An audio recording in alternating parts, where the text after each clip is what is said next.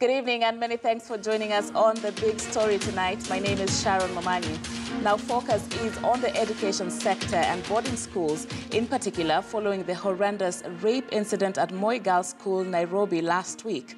Days after the incident, several other cases of attempted rape in school have come to the fore, raising concern on the safety of students in boarding schools. Education Cabinet Secretary Amina Mohamed on Tuesday dissolved the Board of Management of Moi Girls School, Nairobi, and the school principal tendered her request for early retirement, a request that was honored by the Teachers Service Commission. Among the actions taken on Moi Girls schools is security reinforcement, even though there are not students in the institution at the moment. But even with the sweeping changes, stakeholders feel more needs to be done to alleviate student security issues across the country. The Education CS opens the show tonight. He has provided 5 armed security officers, policemen, that will be guarding the school. The current Board of Management of Moi Girls School, Nairobi, is dissolved with immediate effect. An interim BOM comprising officials of the Ministry of Education and the Teacher Service Commission will be put in place immediately to oversee the management of the school until a substantive board is constituted. Right, and on the show tonight, I shall be speaking to Kupet Chairman and Emuhaya Member of Parliament Omboko Milema and education expert Jonathan Wesaya, as well as children's rights activist Florence Machio from Equality Now, who is in our town center studio. And many thanks, gentlemen and lady, for joining us for this all-important conversation tonight. And I would want to start with you, Honorable Milemba. We have seen that the entire board has been sent home. The principal tendered her resignation. But many Kenyans are asking, this is coming right after that fire incident at the same school. How crucial is accountability, and is this enough, what has been done so far at the school? Thank you very much. I would want to begin by, one, standing with the Moi Girls High School community, that is the teachers, the parents, and the students during this time when they are feeling low about what happened.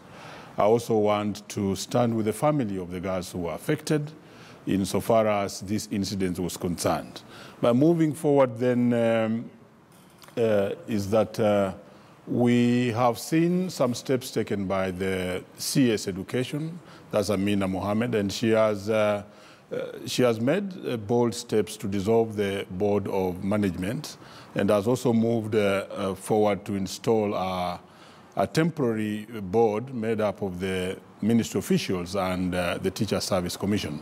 That is good enough because me also being a member of Parliament and sitting on the Committee of Education, we visited the school today and we established several issues which I think the action of the CS is good because there was lapse in security issues which the Board of Management should have taken care of. But then going back to your question, which actually highlighted the fact that this is coming immediately after the fire incidents, which I also attended, and I stood with the community and the school at large during the sending off of those girls, is unfortunate. But I think part of the residue effect of the fires in that school have also led to what happened in the school this time. Because as we visited the school, we noticed that they usually had a CCTV camera system, which unfortunately got banned during that particular period, and they had not replaced it to date. And therefore, the board stands responsible because currently security in schools is a responsibility of the government through the boards of management. And possibly that is why the CS decided to dissolve the board. So they don't have a CCTV system in the schools. And moving forward, when I'll be making my concluding remarks, I would wish to say that the government must remember that the entire security of our students in boarding schools is in their hands, because now the parents don't pay money for for security in schools. And this is coming from the evolution of what was called the Kulemi Mwiria report, in which it advised on the number of security officers to be in schools, the number of cooks to be in school, the number of bursars, depending on the population in the school, the size of the school, and so on and so forth. And therefore, principals or head teachers are limited on the number of staff they may recruit as security officers within the schools. So therefore, I think the residue effect of what happened during the fire system has had its effect in what happened in this particular incident. Right, and I want to bring in Mr. Wesaya, who's an education expert. And of course, this was a very, very shocking incident, sending chills down the spine of parents and the entire country, really. The question of how intruders can get into, a student hall. And what does it say about safety in our schools, and how can this be avoided? Just to echo what my elder brother, Honorable Mboko Milemba, has said, as a parent, as a Kenyan, I stand with the school community. I empathize with those affected. And as a father, I shudder if that were to happen to my daughter.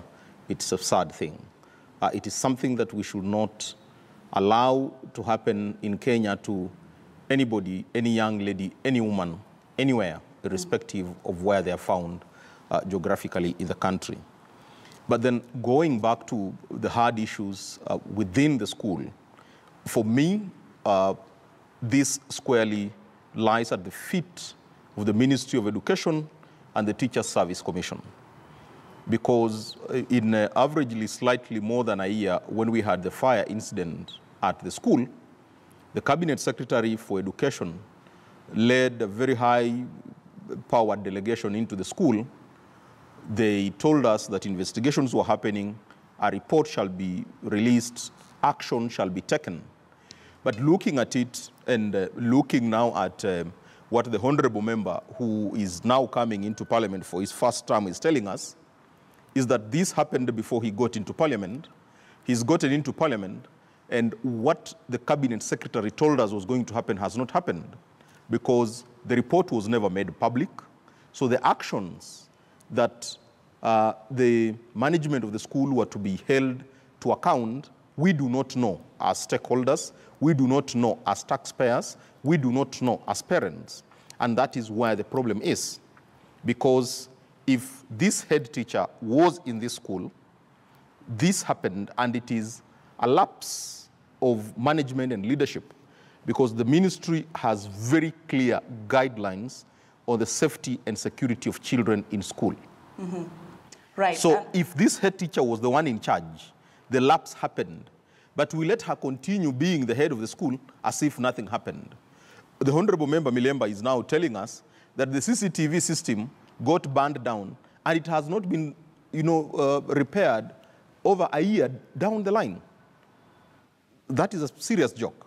Mm-hmm.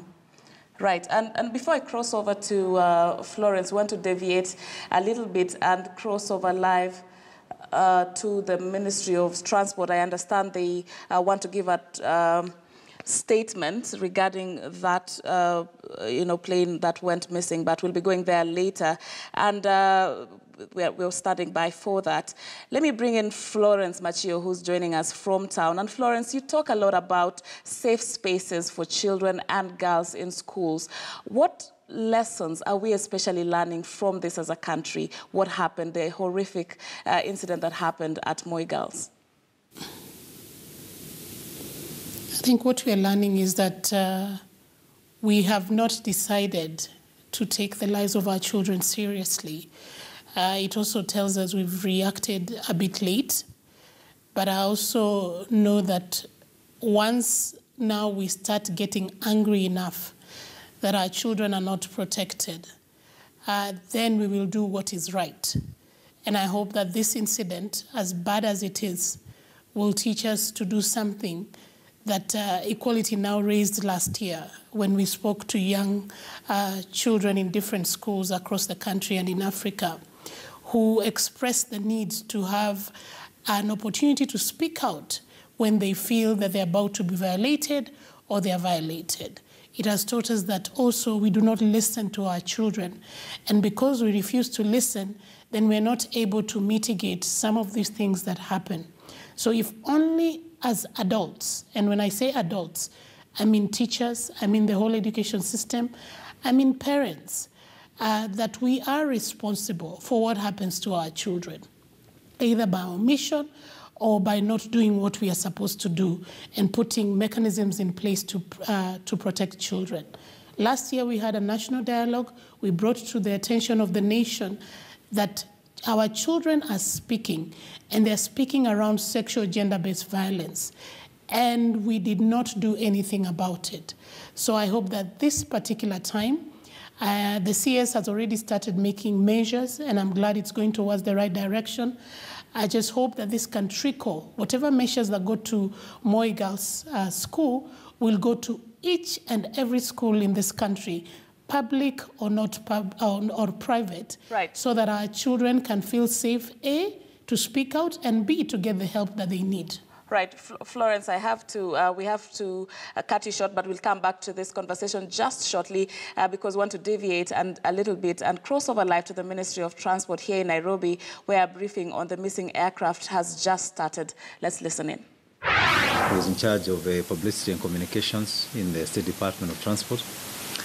To my left is Mr. Nicholas Bondo, who is the Director of Air Transport within the State Department, and the extreme right, a very important gentleman, Fred Kabunge. He is in the Air Accident Investigation Department, which works in partnership with the KCA to pursue matters like this. So I want to start off by saying, ladies and gentlemen, as you are aware, the Kenya Civil Aviation Authority notified the public last evening on the report of the missing flight 208 Cessna registration number 5YCAC, operated by Fly, Sax, en route from Kitale to Nairobi. And I want to start off by saying that we empathize with the families of passengers and crew who are missing on the plane, of the missing plane. We identify with the anxiety that they're experiencing. And it's for this reason that we want to calm them by confirming that government is fully engaged in the rescue operation. The search and rescue operations that commenced yesterday resumed at 6 a.m. this morning. The focus of the search is concentrated in the Aberdare ranges between Nyandarua and Murang'a counties, which are around 11,000 feet above sea level. This is only 2,000 feet below the peak of Mount Kenya, so it's very high. The government has set up a command post at Jambini Primary School to coordinate the search and rescue efforts. The Ministry of Transport, Transport's Air Accident Investigation Department, and KCA are working together with Kenya Wildlife Service, the Kenya Air Force, Kenya Police, Kenya Forest Service, and other state organs to coordinate the search. The search and rescue efforts have been hampered by rainfall and limited visibility due to the fog. You recognize the Aberdare's mountain ranges are very high. It is raining. There's a lot of fog. Now, due to the vastness of the terrain, the team has currently focused on an aerial search to try and narrow down on the actual accident sites. In addition, attempts are being made to track the phones of those on board, while also deploying essential satellite facilities. The ground search by the mountain rescue team will continue, even as we sit in here.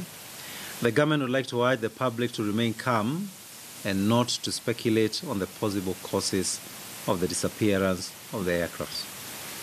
And I wish to confirm that we shall be updating you with more information as and when it becomes available. This will be the official statement from the government.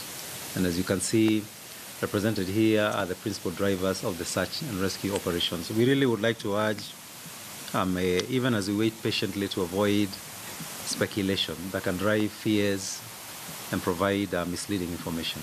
Thank you very much. Do you have any questions? Yes, a few questions. Okay. Yeah. The question is, what was the last communication that the control tower had with the Yeah, well, I think we'll ask here the DG. He's the man on the ground to answer that, yes. That was at 5:02, right?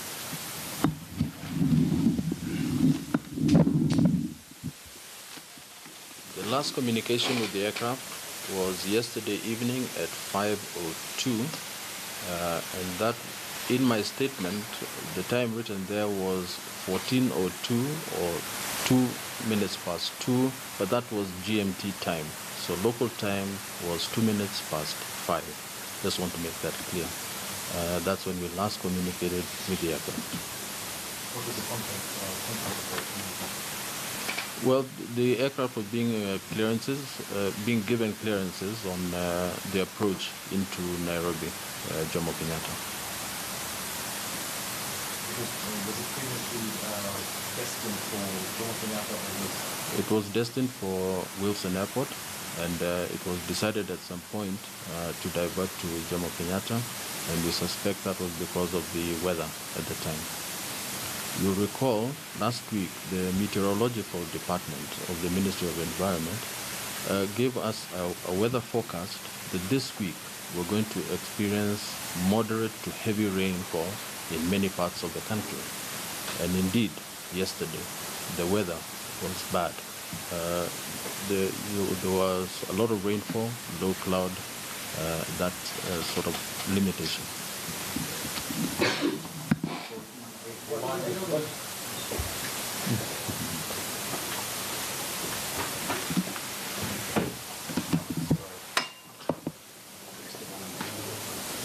Yes, a few more questions. Those diverted to come to JK and Barcelona? That is the information that we have for now. As you recall, the weather was terrible. So it may not have been a good idea to go to Wilson. It was decided to be diverted to Jomo Kenyatta. Any further questions? That's up from the time, right? Yes. Was it only health groups now that we focusing on the court within the compliance? I forget what it's supposed to land. Yeah, it was on the correct routing. It was. Yes, madam. You mentioned that the ground search is ongoing. Is it reorganized? Ground search takes a very interesting profile. Whereas air search is dependent on the lights. Ground search is really something that is carried out by trained mountain rescue people. And ground search is basically carried out by trained mountain rescue, I would actually say military personnel. And these are people who have a capability to operate during the day and night. And really, as an assurance to the family, this is very important information because I've picked up a lot of announcements that we've seized the rescue operation. As a government, we have a commitment to continue with this throughout until we're able to reach these people. So it is continuing. Yeah, of course, with intermissions for a break, and they're human beings too, and yeah. Any further questions? Is there any hope to finding them alive? In this sort of situations, you don't ever give up. You don't, and we'll stay positive. An accident is not necessarily a disastrous accident, and remember, the piloting is under licensed, well-trained, experienced pilots whose primary charge is to secure the lives of the passengers. So in situations like this, never mind how difficult it is, I think their primary drive is to achieve as safe a landing as possible in these circumstances. And this is what is giving us hope, that never mind the circumstances, they must have landed somewhere reasonably safe, and they are under good care. So we are very hopeful, and we'd like to encourage the families not to give up. Yes. Any further questions? So we are okay now? Yeah. Thank you very much. Thank you so much.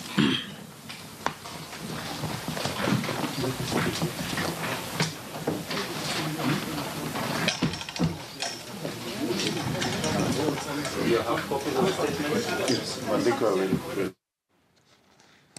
Right, that there was a press briefing by the PS for Transport, Paul Maringa, regarding the missing aircraft, and they say that the search and rescue mission is being conducted by a multi-agency, including the KCAA, KWS, Kenya Forest Service, as well as the Kenya Police, and that they have set up a command post at Njambini Primary School. The search area is around the Aberdare Ranges, but they say that the search and rescue mission is being hampered by bad weather, and says that they are also making attempts to track phones of those on board that flight 208 Cessna that went missing. The last communication with it was yesterday at about 5 p.m. So we shall keep following up on this developing story. Let's continue with our studio discussion here on the big story, talking about safety in schools following that really horrible incident that took place at Moi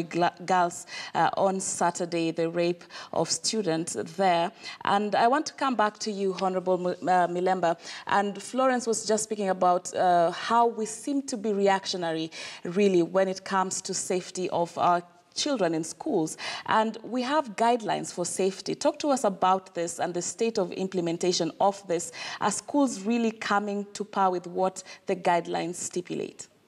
Thank you very much. The main guideline governing safety and security in our schools is a safety guideline in the high schools, which was created sometimes back about 7 years ago. But it came at a time when security was based either on fires or was based on that form of insecurity. And it did emphasize a little bit more the idea of not having grills around the dormitories, not having grills in the windows for the students, not having any grills, grilled gates where the girls and boys sleep. And basically that was to take care of the fact that in case of an emergency, these students need to be able to get out. But this document did not take into account the other security issues that we did not envisage that would arise, like what arose in Moi Girls, Nairobi. And therefore, that document is extremely limited because it did not have even in mind the idea of CCTV cameras. It did not have in mind an attack that would occur right inside the dormitory itself. So it was basically based on school fires and emergencies that the students could use to escape in case that there was a problem in the dormitories. So we are really lacking in terms of that. And also still just there, I would wish to give more information. The Ministry of Education should do a little bit more. Today, we were dealing with the budget. And I wish I saw in that budget Ministry of Education proposing that they want this amount of money to be set aside to simply create security in our schools, especially the CCTVs and surveillance cameras and so on and so forth. I did not see that. And then also the issue of how many teachers do we have in schools? And the danger is coming. And look at this, because we are moving from the cognitive syllabus towards the competence-based syllabus. And in this competence-based syllabus, we shall require to train our students in skills. Such as skills include drama, music, and so on and so forth.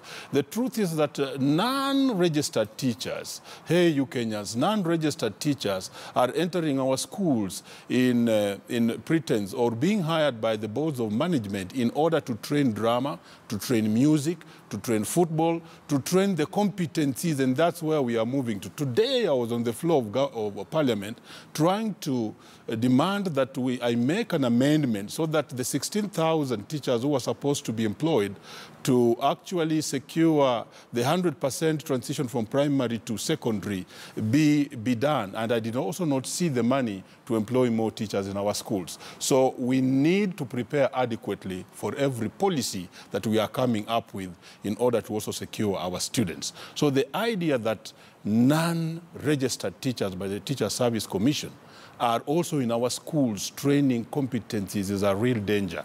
I was happy when I was at Moi Girls today because the teachers were more than willing to go through the They were very cooperative with the investigations. They were also willing to go through the DNA tests, especially the male teachers who were there.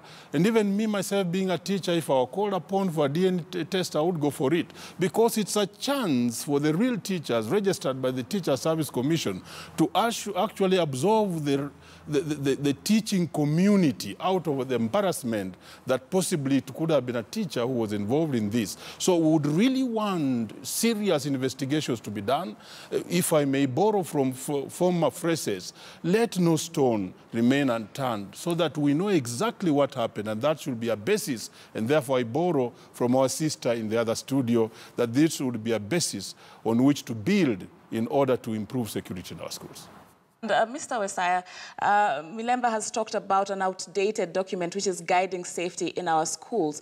What are some of the considerations we need to make, even as we as a country need to think about updating this? What are some of the changing trends that really need to be considered?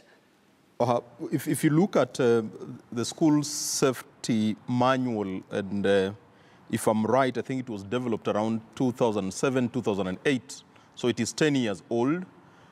It does not speak to our times. That document was developed by fire experts, people who look at a school from the outside.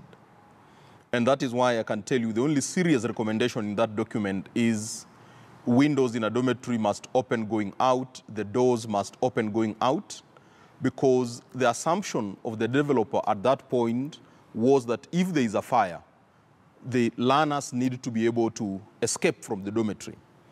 But as Honorable Milemba is pointing out, we have new dangers in school. We have new issues coming out. And for us to manage this, we need to have the learner at the center of their own safety and security. Let us create a culture of safety and security where the learners are actively pointing out issues that affect them, then the management invests around those issues. And as my sister Machio has mentioned, that these children are speaking, we are not listening. These children know where in that school you cannot go after sunset. These children know where you cannot go when it's still too early. But when they say it, we dismiss them. But in the process of just dismissing the children, we are also not holding the adults to account. And one of the things that we need to know in the education sector is that with the increased government funding and government control of the education sector, accountability is more upwards. Accountability is more on the Ministry of Education and Teacher Service Commission, because they have limited the participation spaces that parents and guardians were engaged in. When you take your child into a school, there is a requirement that you cannot proceed beyond particular areas. So it means as a parent, you may not know where your child is sleeping. You may not know the distance between the dormitory and the ablution block because of the internal safety and security regulations. So as a parent, you hand over your child to the management of the school, headed by the board of management, where the head teacher is the secretary, and hope all will be well. But when something happens, and all you hear is that the board has been dissolved, a head teacher has offered to retire early, what is that? What does that tell the parent whose daughter was raped? How does that help a child who got burns out of a fire that the management would have prevented? How does that help a grieving family who lost a child in a school fire? But then 1 year down the line, the head teacher is still drawing a salary and says, I am offering to go on early retirement. What we need to do as a country is to redefine literally corruption. Because what is happening in Moi Girls is corruption.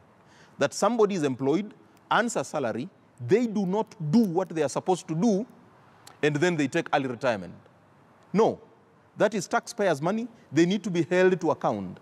Okay. The board of management is actually appointed by the cabinet secretary. When you sit in a school, right, you are sitting there on the powers bestowed to you by the cabinet secretary. So if you do not do what the cabinet secretary should do, then I don't see how the solution is a solution.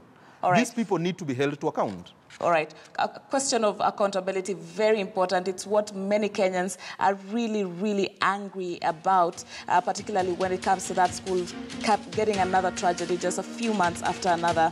And we'll keep talking about that very important conversation we're having here on The Big Story. But we have to take a short break now. Don't go too far. We'll have more into that when we return.